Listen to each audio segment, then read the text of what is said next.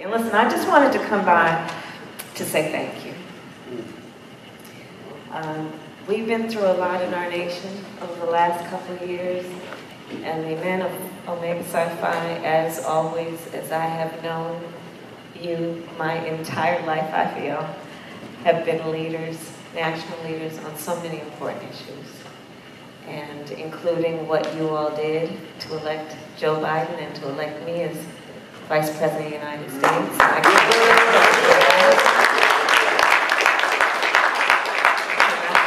When I was at the Boule in Orlando, I was talking about how our sorority, with so many of our sister sororities, the Divine Nine as a whole, really organized folks around that important election. And you know, now we're 110 days out from a midterm. That is so critically important. And if you don't mind, I'll talk just a little bit about that, because I'm here to also, yet again, come to you to ask for your leadership and to thank you in advance for what I know you've already planned to do. 110 days out. And right now, I'll just be very frank with you, we need to elect 2 more senators in the United States Senate who are willing to pass the John Lewis Voting Rights Act and the Freedom to Vote Act, who are willing to take seriously and pass the George Floyd Justice and Policing Act, who will stand up for the Women's Health Initiative Act,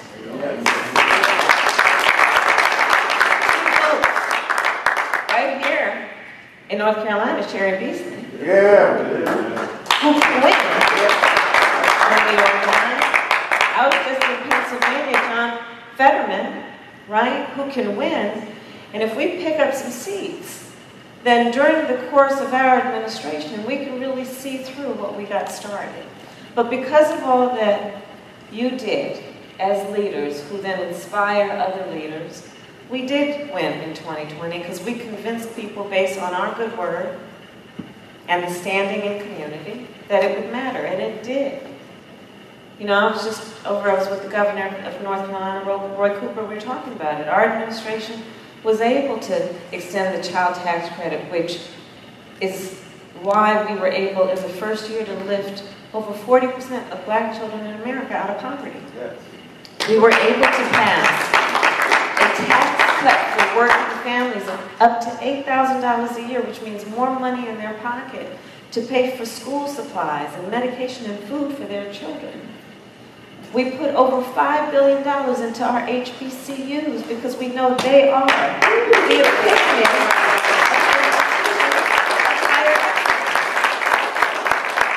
We have, through our Delta sister, Marcia Fudge, Secretary Marcia Fudge at HUD, taking on one of the long-standing civil rights issues, which has been fair housing, and looking at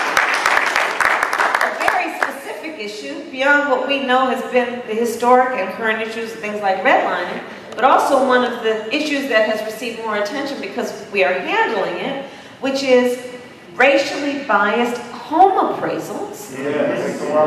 Knowing that our families, our greatest source of wealth and intergenerational wealth, meaning passing it from the grandparent to the children to the grandchildren, is home ownership. However, with home appraisals, we still have an issue. You all have heard the stories. Those stories of a black family trying to sell their home, and then the appraiser comes in and appraises the home for what they know is undervaluing the home. So they have friends in the family who are a white family, so they invite that family to come in and put up their family pictures and take down the black family's pictures. Home appraiser comes in, all of a sudden, the appraisal is much higher.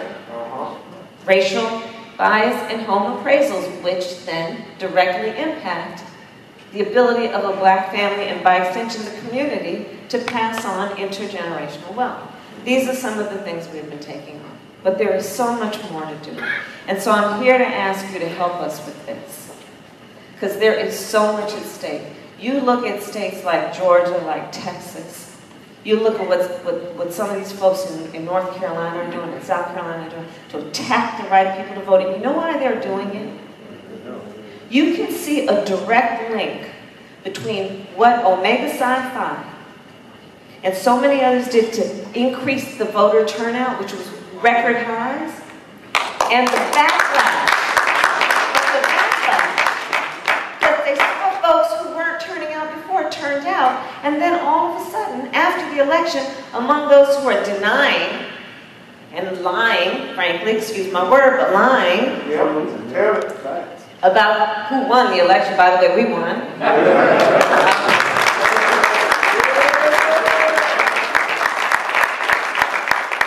But then they decided, well, maybe a way to do it is to pass laws that, for example, now in Georgia, make it illegal to give folks food and water if they're standing in line to vote.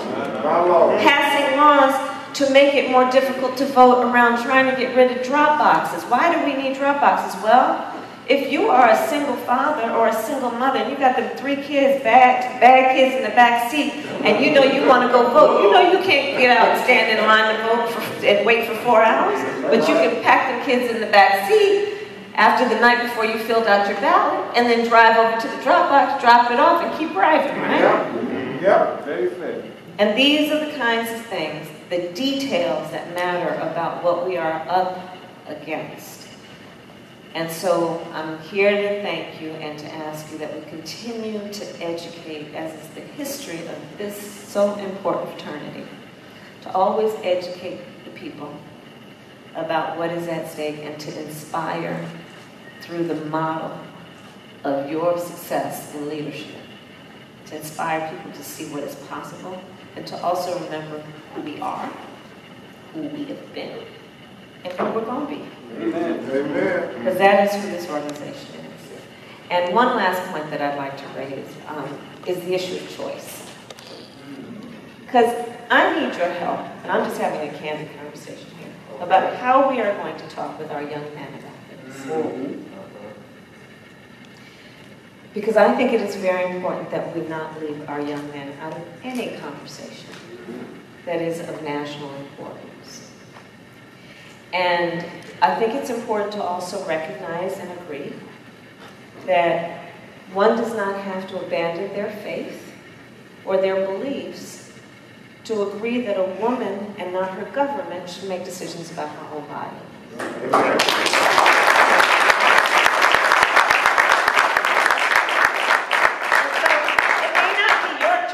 May not be the choice for your family, but the government should be in the business of making that decision for her.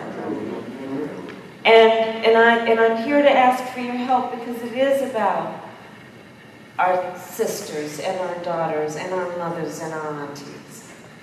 It is about seeing that also on the issue of maternal health, it's something I've been working on for years, the issue of Black maternal mortality is real, which is that Black women are still in this country 3 times more likely than other women to die from pregnancy-related issues. A lot of it which has to do with an inability to have access to the kind of care she needs.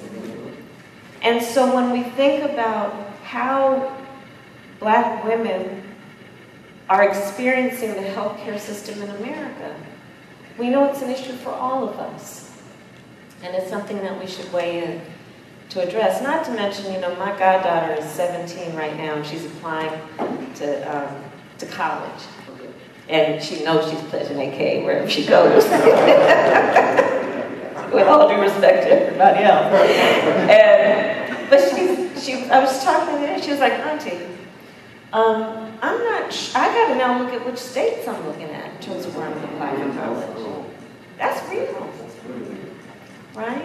So I would ask us to think, because I would like your help in terms of at my stage and my platform, let's make sure that we're not leaving anyone out of this important conversation, because it is front and center as a very real issue in our country.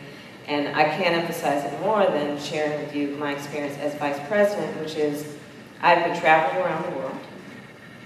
I was just yesterday, the day before, with the President Zelensky's wife, Madam Zelenska. I met him 2 days before the invasion of his nation when I was in Munich giving an important talk there about the integrity of what should be a global priority around sovereignty and territorial integrity. But what I can tell you is this, I've had at least 80 conversations in person or by phone, with presidents, prime ministers, and kings, some of whom I've hosted at the official residence of the Vice President. We as Americans hold ourselves out to be a leader.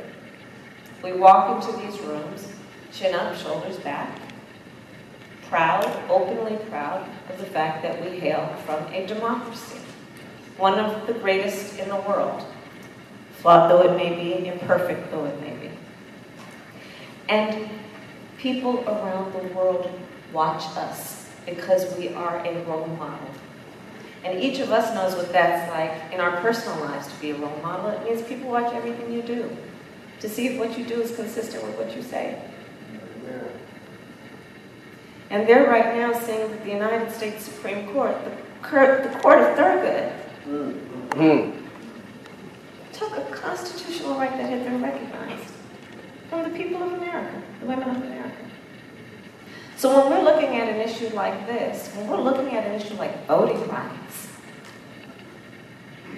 and what is happening in our country, let's also understand it's not only about an attack on the rights that we have been leaders on, but it is an attack on our democracy.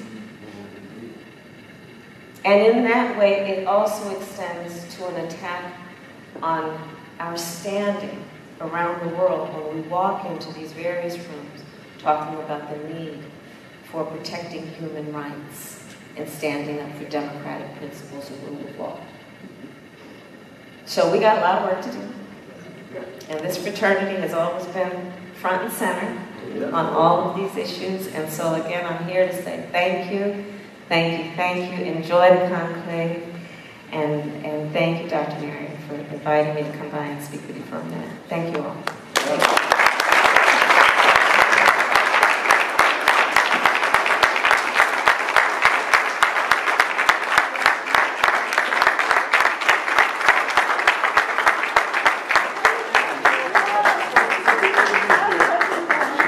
She's good. And I just like, where's my husband? Well, here's the You know, we took a picture. Yeah. Taller than you. Wait now, I'll take you. Hold your breath and take off your mask. There. Mask on. Mask on. Never mind, you know what? I don't think my mask. Yes, mask on. Okay, so you can just And then why don't you both look right up at